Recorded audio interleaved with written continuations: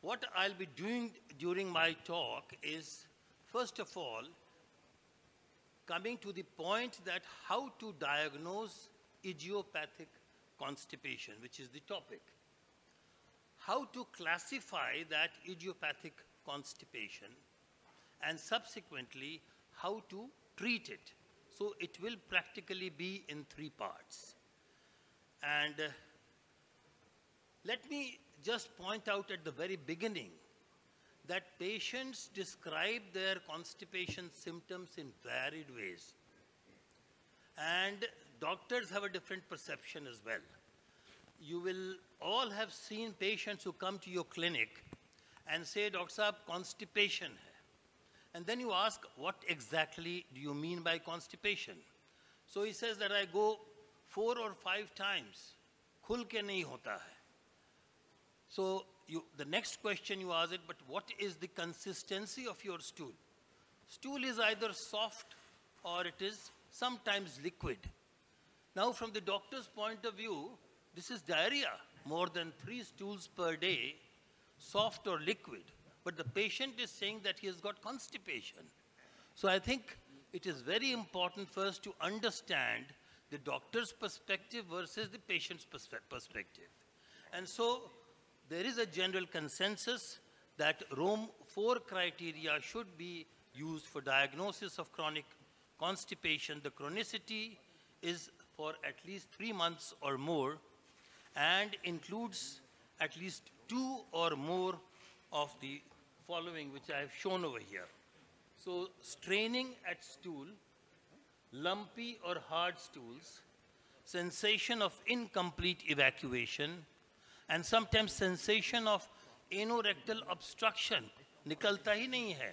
Then the next is patients sometimes use their fingers to take out their stools.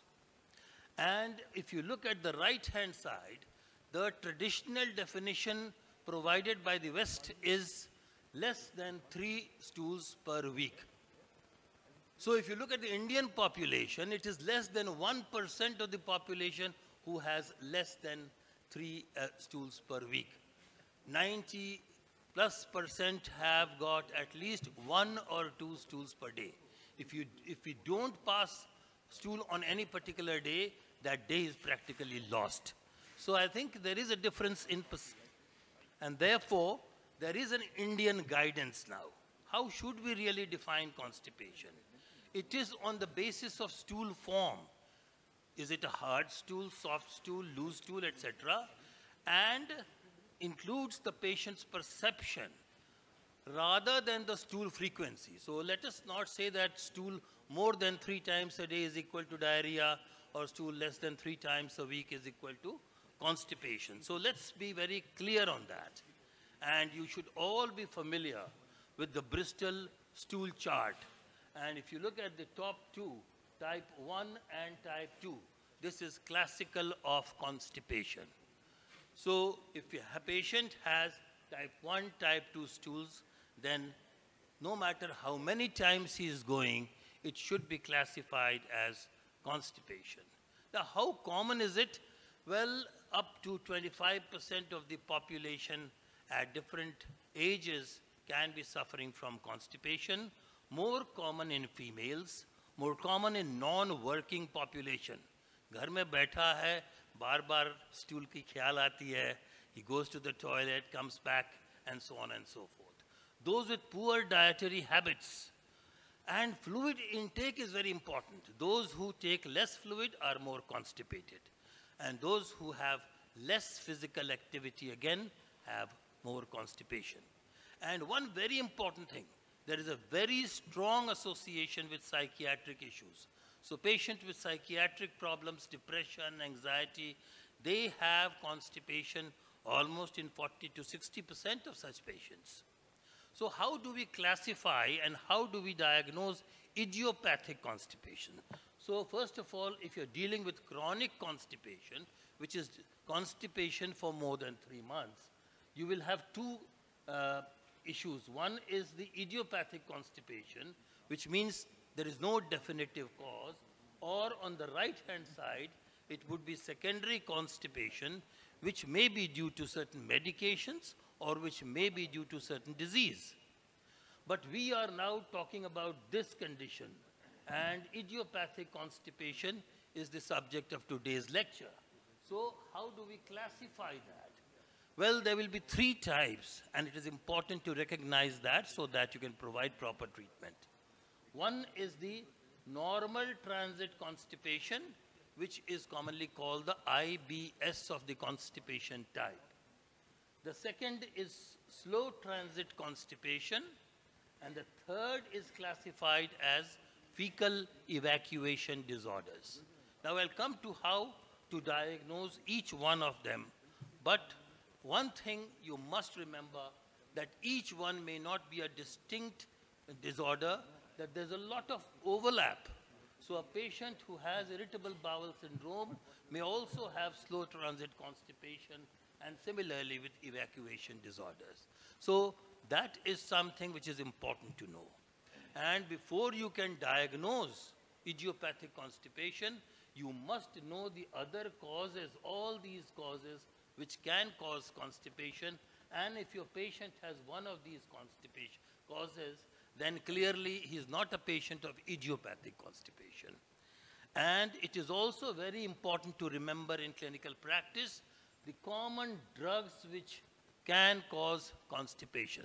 So if your patient is having any of these drugs, and there are some more, I have just shown some examples, then please take care to try and withdraw these drugs and do not just classify them as idiopathic constipation. So the standard algorithm for management of chronic constipation is to take a clear history and do a proper physical examination. And if you find any of the alarm features I'll show you are features which are suggestive of organic disease. And such patients may have ulcerative colitis, malignancies, etc. So you must be very careful not to diagnose them as idiopathic constipation. And on the right-hand side, try to see whether there are medications or diseases which are causing the constipation. So once you have excluded the right and the left side, you are left with this group, which is what we are talking about today. Patients who have got chronic constipation without any alarm features and without any secondary cause. So a clinical evaluation should include a good perineal examination, and a rectal examination is very important. One of the diagnoses which is very commonly missed is evacuation disorders. And for that, I think it is a very simple method.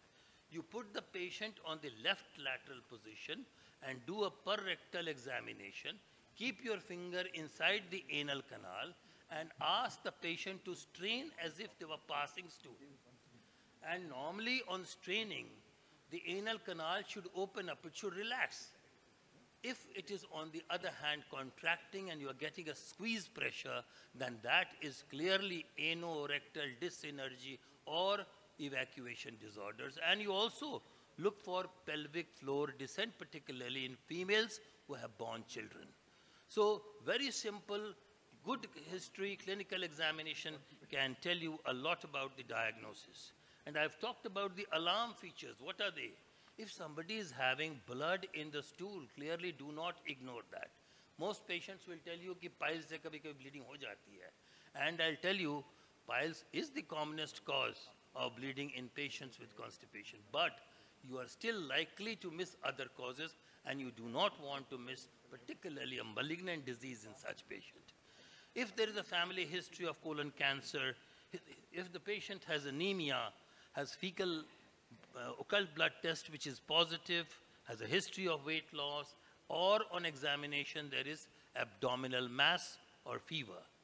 Or remember another class of patients, new onset constipation in a patient above 45 years of age. Always suspect that there might be malignancy, so they require further investigations. Now, broadly speaking, the treatment, certain things have to be taken into account. We have to look at the fiber intake of the patient and increase the fiber intake. Ask them to drink plenty of water. Fluid intake must be high. If they're not exercising, tell them to exercise. Healthy sleep pattern must be maintained. Patients who are depressed, not sleeping, are more likely to have constipation. And they must have regular defecation times. And lastly, and most importantly, I'll tell you, Indian style of toilet is the best in the world. Squatting during defecation is the best way to provide the best pressure, and therefore patients should be advised about that. Because in these days we have Western toilets, what we advise is to put a small stool in front and bend your knees so that you are in a squatting position. So how to classify? I have already talked about slow transit constipation, and I'll tell you simple.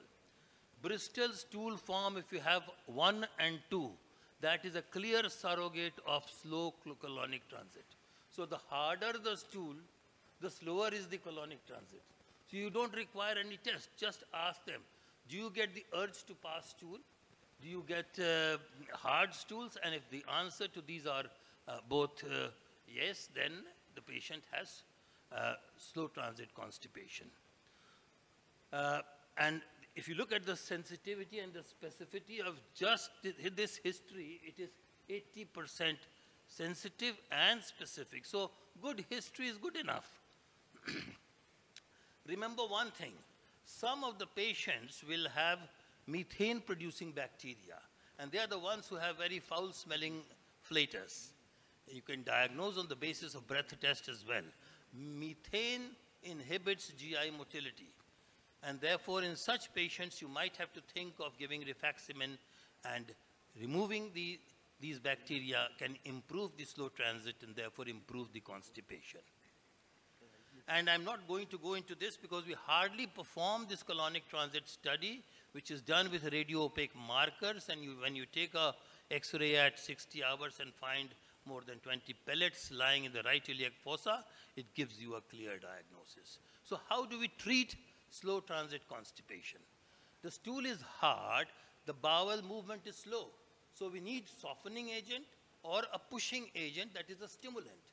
So osmotic laxatives are first used.